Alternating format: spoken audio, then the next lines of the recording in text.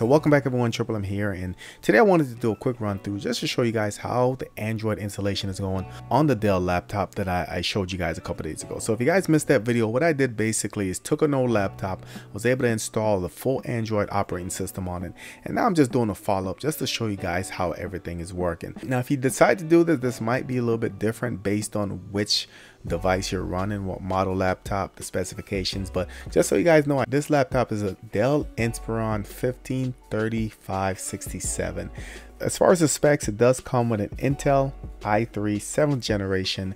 I do have 8 gigs of RAM in here. I did go ahead and install an SSD a couple months back, and everything else is pretty standard. Now this laptop is a 2016-2017 model, so it's going on a couple years now, and what I was able to do, since I'm not using it anymore, was able to flash Android. And right now I just wanted to go over some of those questions, some of those features, just to show you guys how everything is working. So let's just start off with a quick overview of the operating system.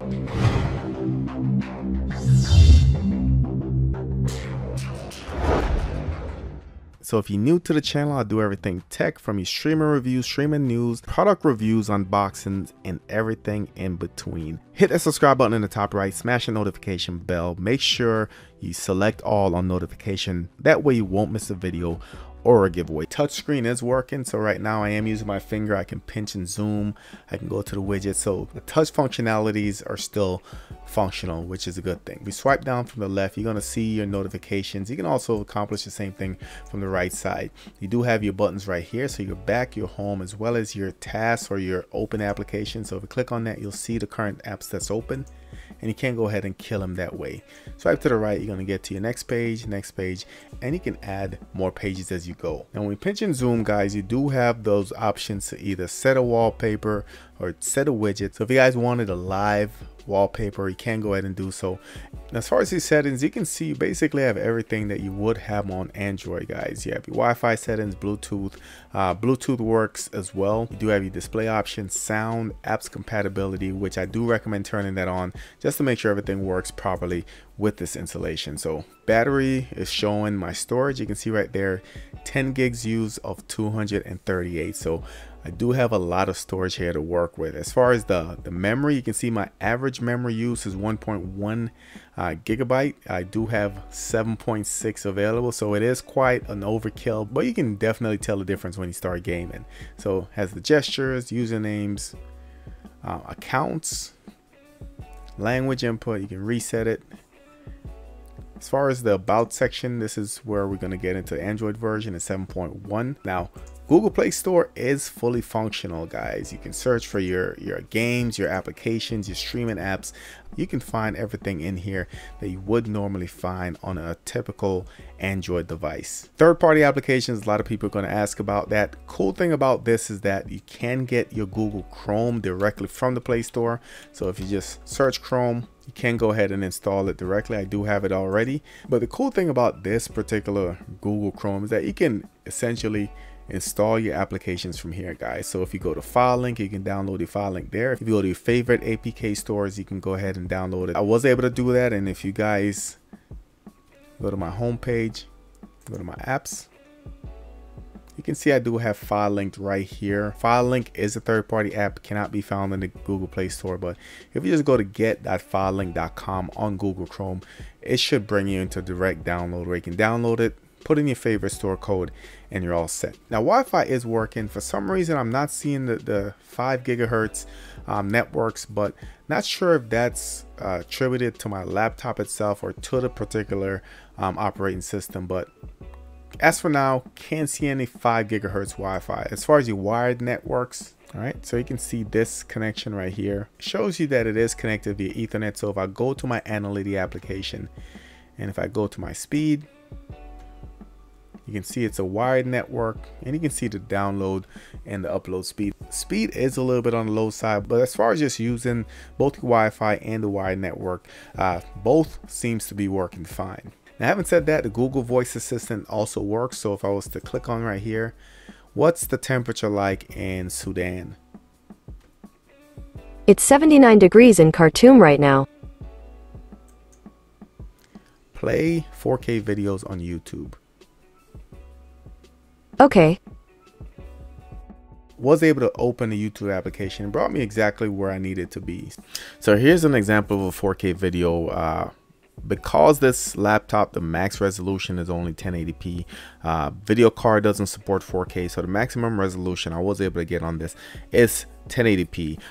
Besides that, it looks fine. It works great. I was able to fast forward, rewind, no issues with skipping or anything like that. If you have a device that supports 4K, you might see different results. Now, a lot of questions about Pluto TV, Zoom, all those free applications work fine with no issues. Even though Pluto looks a little bit weird in this window, when you went to expand what you wanted to watch, it did go ahead and fill up the entire screen. And besides that, you had the same experience that you would have on an Android box.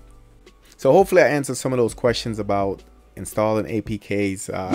Shout out to Elliot. He posted a question in the previous video saying, can you install a browser on it such as Chrome and use and install APKs, file link, etc. So hopefully, Elliot, that answered your question. Now I also do have a USB drive inserted, and again, with the USB drive, you can either adapt storage, which means the storage becomes a part of your internal storage, or you can just use it as a portable storage like I'm doing now. So here's a storage. I do have a couple things on here. I do have stuff. I have some content up here, but I'm not going to get into all that. I do have two things here. Netflix is an application that doesn't work properly on this version of Android. Now you can see I'm able to install it, but when I go to open it, I get the error and it just doesn't want to install. So you're gonna have issue with Netflix, but one workaround that you can do, you can always just go to your browser. You can just go to netflix.com. You can sign in there, you can watch your own content. Like I said, with this browser, if you're having any compatibility issue, you can always just put it in the desktop mode and it should work how it normally works in your computer. Netflix is right there, so you can use your USB automatically, the text USB obviously. This is a 4K video that I have from one of my drones, and this does play as well. So let me go ahead and launch this. We'll just use VLC. And you can see that works with no issues, guys. I mean, it's not smooth as butter, but it's working pretty good in my opinion. Able to handle the playback. I'm able to skip back and forth, and the video is pretty smooth, and being a 1080p video is holding its own. So let's jump over to benchmark, then we'll see how the gaming experience is on this device. All right, so here we are with the benchmark score, and this actually did really good because in all honesty, this is a computer, so the specifications are gonna be of that PC. So I had 8 gigs of RAM SSD in here, and I'll put the clock speed of the processor on the screen right now. I don't remember it off the top of my head, but performance is pretty good. You can see on the graphics score, I scored a 35-39. On the physics score, 29-28. And if we scroll down, I want to get an idea of where this compares to the other Android devices that this was put up against. So I scored better than 69% of devices that ran this test. Just to give you a frame of reference, the Fire Stick scored, I think, better than 19% of devices that performed this test. So with all that said, let's go ahead and we'll test out some gaming on here.